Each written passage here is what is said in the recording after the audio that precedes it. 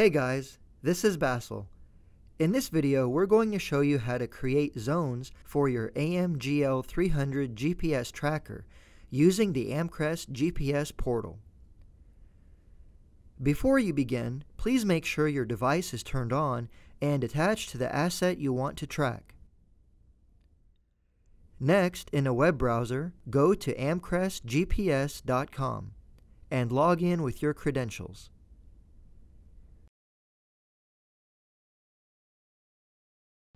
On the main landing page, mouse over to the option menu at the top and click on the Zones tab. This tab allows you to create and manage zones, also known as geofences. Before you create a zone, you must first create a zone group.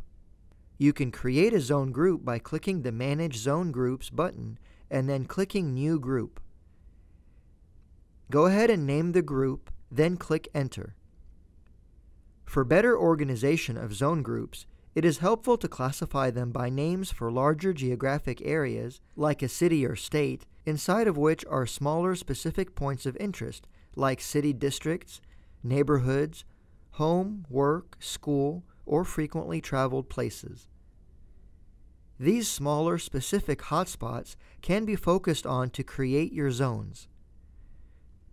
There are 3 different types of zones: no-go zones, keep-in zones, and location zones.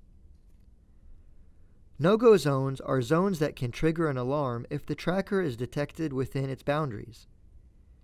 Keep-in zones are zones that can trigger an alarm if the tracker is detected outside its boundaries. And location zones are zones that simply mark a specific location on a map and visually designates that area. To create a zone, click the Create Zone button at the top of the page and select which type of zone you'd like to create. Click different points on the map to create a shape. Then for the last point, double-click to close the zone. Once the zone is closed, give it a name. For better zone classification, it is helpful to name the zone something that is related to the purpose for which the zone is created. For a keep-in zone example, a name like leaving premises would work. Or for a no-go zone example, something like entering restricted area would be fine. Ensure the zone type is correct, select a zone group to save it in, and then click Save.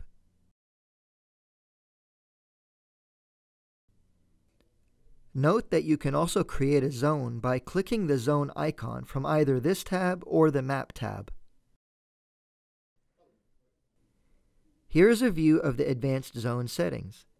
The first 3 are standard settings: name, type, and group, which allow you to name your zone, select the type of zone, and also select the zone group.